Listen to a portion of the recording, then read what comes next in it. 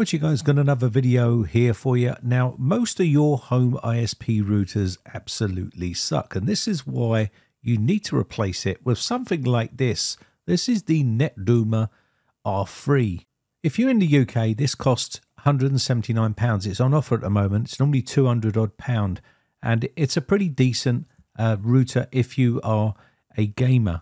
So this is exactly what you're going to get inside the box. It's got some instructions on the inside of the lid here to make it easy for you to set it up. It is really easy to set up here. So you've got your 4 antennas, you've got your Ethernet cable, you've got your welcome card here with some information on it, your power adapter and the actual router itself. The processor in here is the ARM 1.5 GHz quad-core processor with memory of 256 GB of DDR3 and 256 GB of flash memory.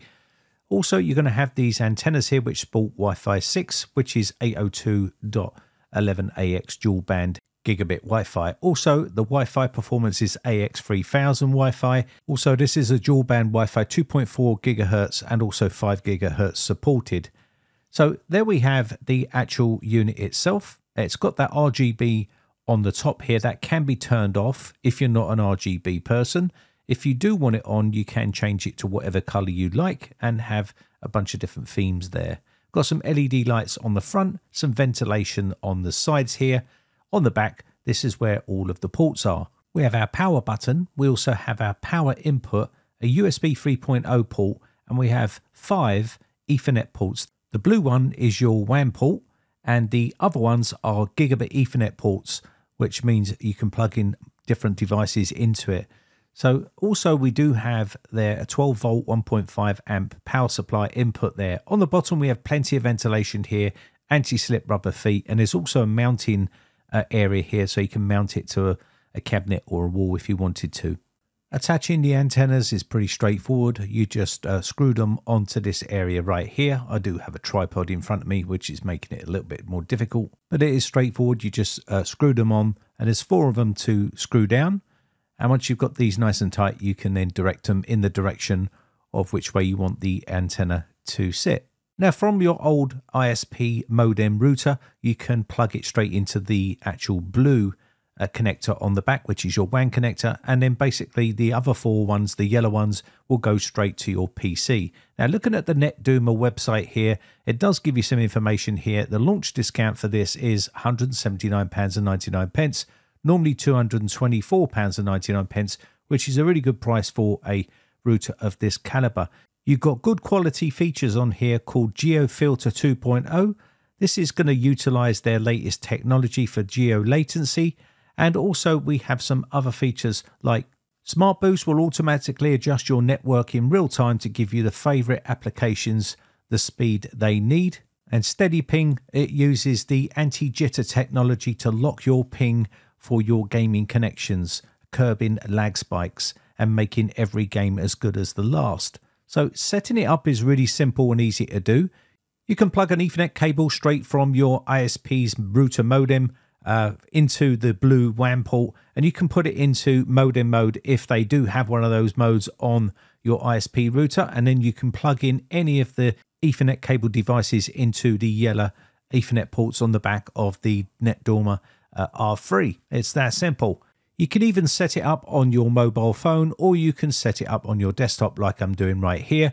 It's going to ask you to set up your username, and you can give it a password, and you can then go in here and change the SSID if you want to, and all that other stuff. You just set this up, go through the motions here and click next. It will then go off and try to set up your router for you. Once this is done, you should be pretty much good to go. Now you can test your internet speed here, so go ahead and test your internet speed.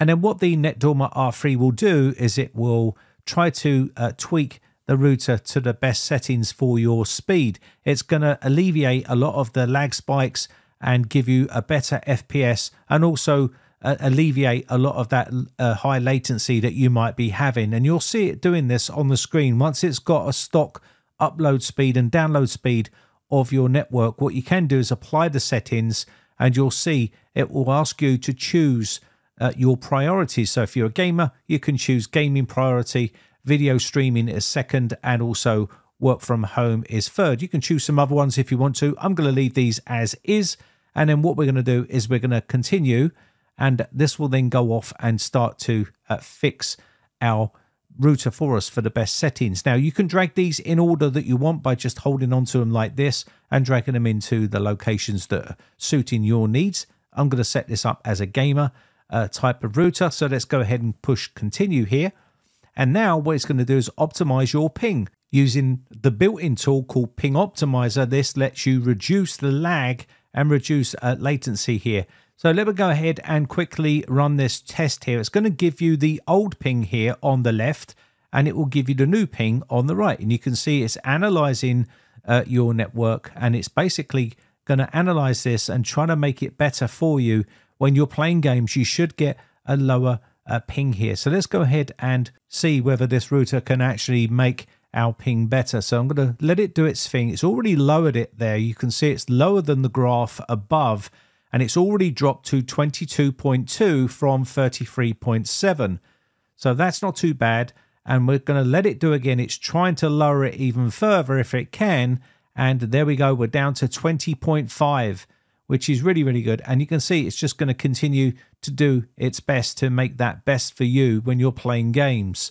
So there we go. I think it's now finished, and it's give us an average of these three, and it will pick the best one for you. So I'm going to optimize now and let it set those settings in our router for us. And there we go. Now we can tweak our RGB. If you're not an RGB fan, you can turn it completely off. But if you do like RGB, you can set it up to rainbow effect, or you can set it up to ripple, or any other type of color that you like. You can have it going through all of the different lighting effects, and you can go to animation, and you can have it going through all of these right here. If you want it as a static color, you can do, and you can go back here and choose your color. I'm going to choose blue here, and it will leave it as that blue color. Once you've got all your settings set up the way you want them, you can then log on to the actual dashboard itself, and the dashboard looks absolutely amazing. As you can see here, we've got our Wi-Fi up on the top right, we've got our RGB control panel on the bottom right, and also we have our gaming activity, our work activity, and our video activity right up the top there. And you can set yours up how you like your dashboard, but you've got your today's usage. So this is your basically your network activity right there, bang smack in the middle, your network speed on the bottom left, and your ping optimizer down on the bottom right. And again, we do have, so let's go ahead and set some of these features up. So geo filter is right here. We can give this a device to look at. So I'm going to add a device. All you need to do is either take the tour if you're not sure what you're doing, or you can click on add device and add the device that you want to add. Let's go ahead and add in a PC to this list. I'm going to go ahead and click on this and click next. And right here, we can see we do have some games we can choose. So I'm going to go ahead and choose some games. Now, if you play a lot of games, you can choose all of the games that you play in that list. So there's some common ones here like Valorant and also Fortnite, and a bunch of other ones on there as well. You can see a big long list. These are all the most popular games that people play online. So I'm going to go ahead and choose my game here. Let's choose Fortnite here and click finish. You can add more if you want to, but let's just do one for now. And once that's done, you can click on the top left here for the ping heat map here, and then go ahead and choose your game up the top left. Let's go ahead and choose Fortnite here, and it will tell us the best pings and best servers to play on. You can see 22 milliseconds and also 25 milliseconds.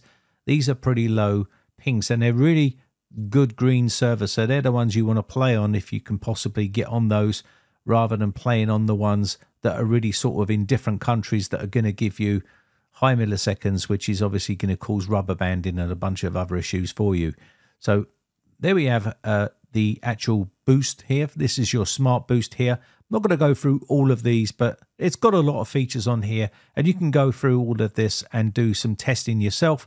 But it does work, and it is a pretty decent router to have. If you've got an old ISP router that they've given you, this is going to be far superior to that, and obviously better Wi-Fi connectivity around your home. Anyway, with that said, I think that's going to be about it. My name has been Brian from briteccomputers.co.uk.